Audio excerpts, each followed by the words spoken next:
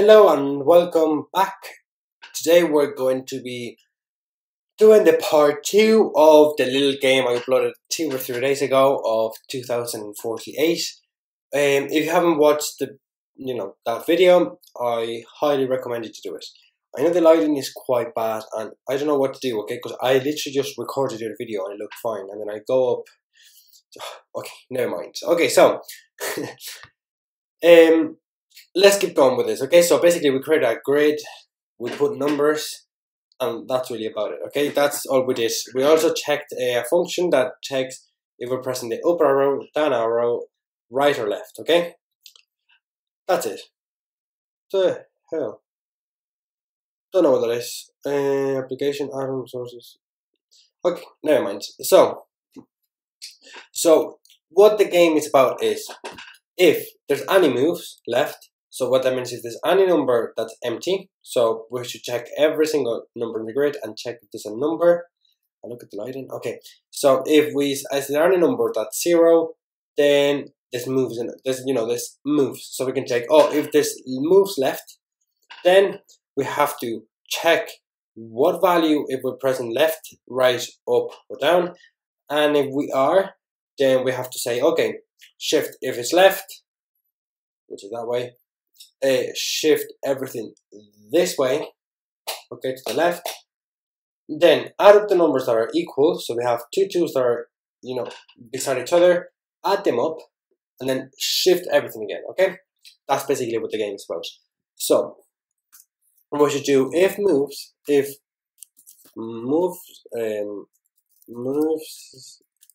moves. Yeah, that's not a good one. If more moves, then check the keyboard. So we can do like a checklist, okay? We can do check the keyboard. Shift everything. And then insert number, okay? So we have to insert a number. So we shift everything and then we should add in one of those empty spaces, insert a number. That's it. So how what's more moves? More moves doesn't have any meaning. Yes. So basically more moves is gonna be a function that's gonna return either true or false. So we're gonna have more moves. So this function is gonna have a for loop. So var I is equal to, it's quite easy. Okay, I is equal to 0. I has to be less than 16 I plus plus. And then if cell I dot num. Okay, so if the number that its cell is equal to 0, all we have to do is just return true. If not, it's going to go through the for loop and it's going to say, well, every single number has a number that's not 0, then it's just going to return false. And if it returns false, the if statement is not going to happen. Oh yeah, and this should have oops, okay. As I said before in the previous video, these are going to be like 10-minute videos, and also if you want me to do more videos like this, like little games in other languages like C, Java, maybe Python, then just let me know in the comments, okay? So if more moves, then do the keyboard. So how about we have a console, okay, and we do yes. So if there's more moves, it should print yes. So there you go, yes, yes, yes, yes, yes. So what happens if we assign to every single number a number 1? Okay, there's no logs, okay, so that does work. Okay, that's the way to test everything, okay? Every while you should test your code and see if it works, because if you write like 500,000 lines of code and then you try to test it and it doesn't work, you will know where to start. So, which I don't really do in the videos anyway, so I don't know where I'm talking, but that's the way to do it. So, let's just set that back to 0 and let's just refresh. Okay, so if more moves, then what do? We check the input from the keyboard, which we already did in the previous video. Now we have to shift everything. We should have a function that says move and is going to take a parameter called, we don't really need to take a parameter because move is the variable that stores if we're moving it to the right, left, up, or down. So we don't. Well, yeah, we can do it. Nah, we don't really need to. Okay. So move. What does move do? If no. So it's a function. Okay. I know I should make everything in different folders, but it doesn't really matter. Okay. For the moment, a function move. So this function is going to check if move is equal to 0, is equal to 1. So if move is equal to 1, we said 1 is up. We need to shift everything up. We have a tiny problem, is that in JavaScript, there's no 2D arrays. And that would be really easy. So all we have to do is just basically do a bit of math here. And if you want to skip this part of the video, you're welcome, because it's actually quite annoying to do. I think I'm just going to make the bit to do move up, move 1, and then 2, 3, or 4. I'm going to do it off screen. I'm going to put it, paste it, and come back. Okay, so if move is equal to 1, what do we need to do? We need to say first, shift everything up. So we need a for loop. So var I is equal to 0. I has to be less than 16. I plus plus. I think we need to change that. So we go one by one.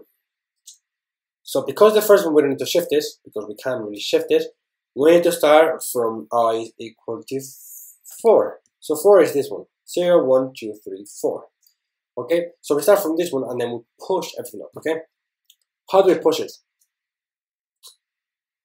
No, actually, no, we need to start from 0, and we need to start from 0 because if the number is equal to 0, we say if cell I dot num is equal to 0, then we need to say cell I plus. Okay, so we need to say, okay, if this one is equal to 0, shift this one up. So I plus 4, because there's 4 for every down. Okay, so that's, we're trying to shift, if that's 0, we need to shift this one up. So that's 0, 1, 2, 3, 4. So we need to add 4. So we need to say cell I dot num is equal to cell I plus 4 dot num, and then we need to set back that one, we need to set it to 0, okay, because then we're just multiplying values. So cell I plus 4 dot num equal to 0.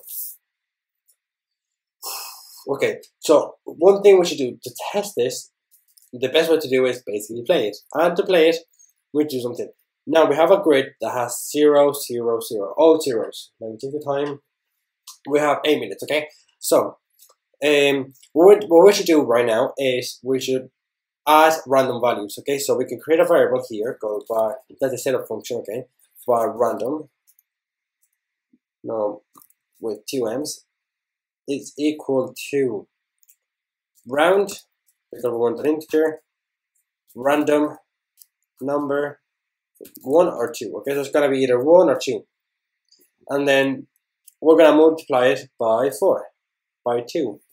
Why? Because we can either put a 2 or a 4. That's how the game works. So if we get a number 1, we multiply by 2 is 2. If we get 2, we multiply by 2 is 4. So it's either 2 or 4. So it's random probability, okay? And then also we could create a variable called var. No, we can create it here. So we can say var rand is equal to okay, how much is the probability? Let's just say round random, and then we say from 0 to 10. If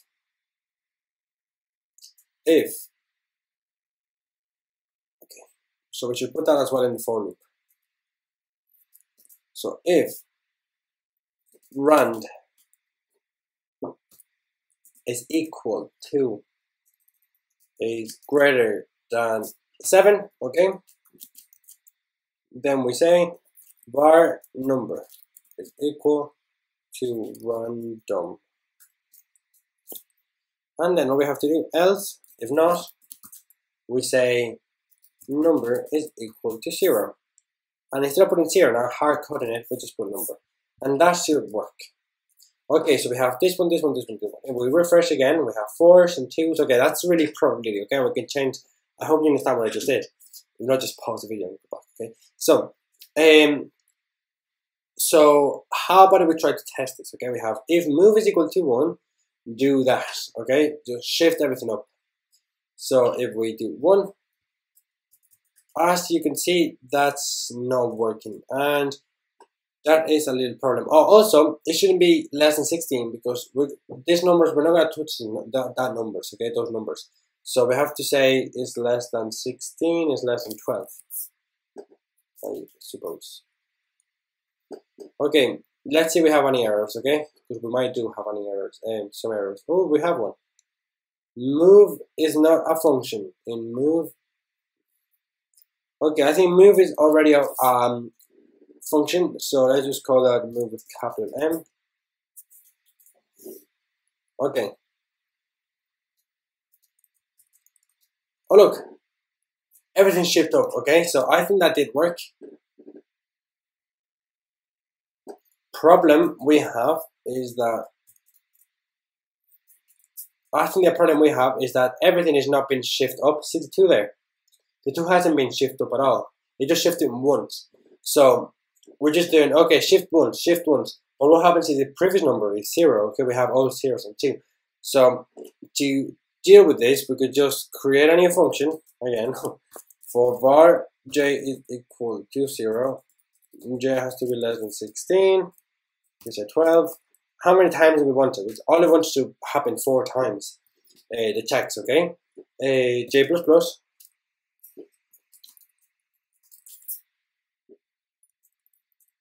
And what I love about Atom, okay, some people ask me what's